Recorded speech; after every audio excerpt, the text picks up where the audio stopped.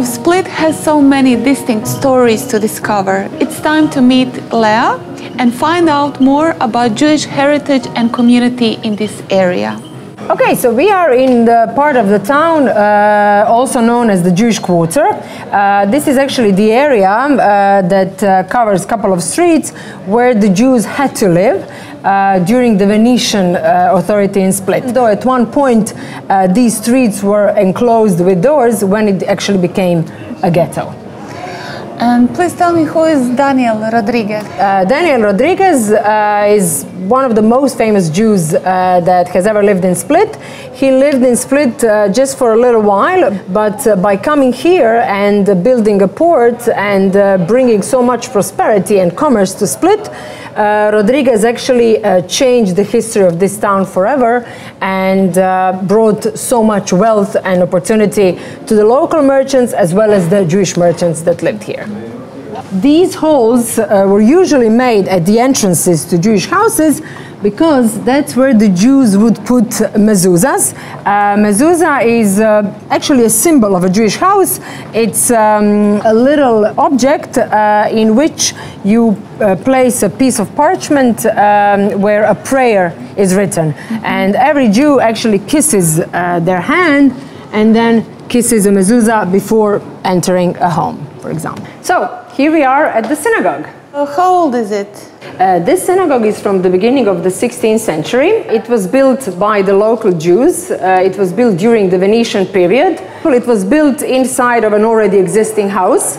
And it was just this room. And later on, when the Jewish community got bigger, it got expanded to another house. The Jews who lived in Split were the people that lived from the beginning of the founding of the city, and later on they were joined by the Sephardic Jews that escaped from Spain and Portugal during the Inquisition.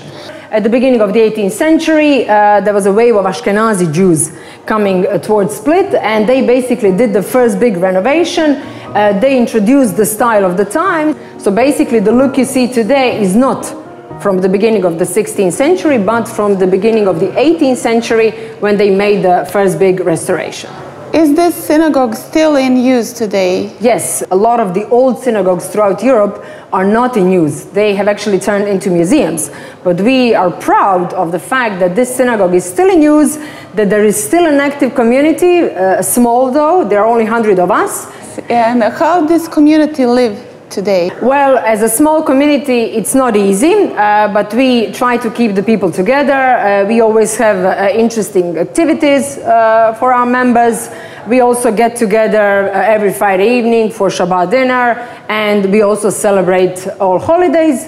Also, we are visited every day, so we always try to have somebody at disposition to tell them a little bit about our history. So these are the local Jews who lost their lives during the Holocaust. These families lived in Split for generations, but in 1943 the Germans occupied Split and unfortunately rounded up all of these people who never came back from the war. They were sent to Auschwitz, actually. Well, thank you for all of this information. And please, could you write me something so I could save it as a souvenir? Of course. Thank you. Thank you, Lea. You're welcome. Here you are. I got to know some different and less known sides of the city of Split.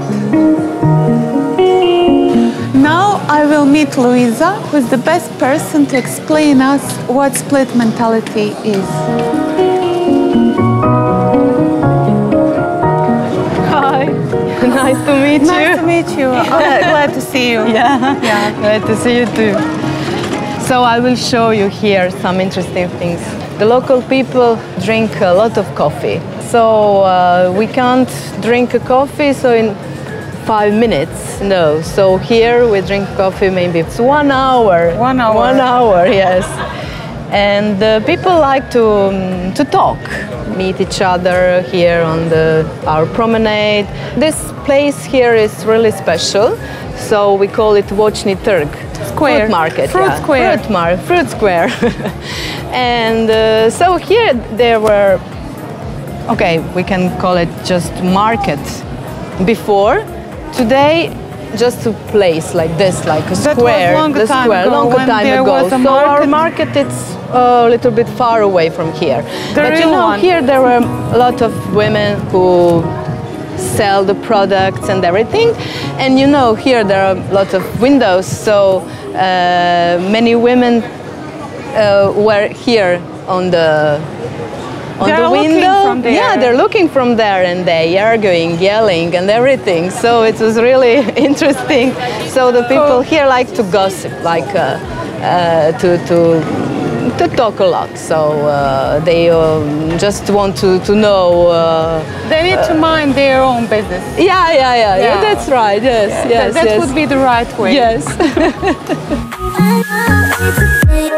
Oh, I'm caught by fiacca. Can we see?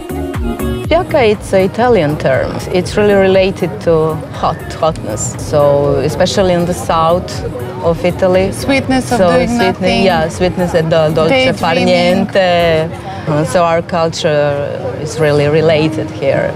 So the Mediterranean state of mind. So between the modern world, between the rush, between everything, so you need to find some balance and just sit and do nothing.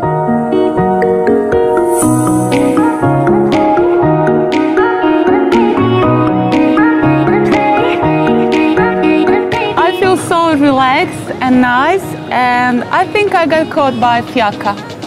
I'm completely immersed in this town mentality, split mentality. I experienced all of these stories in so short time, and I'm full of impressions. It's certainly a different side of Split town.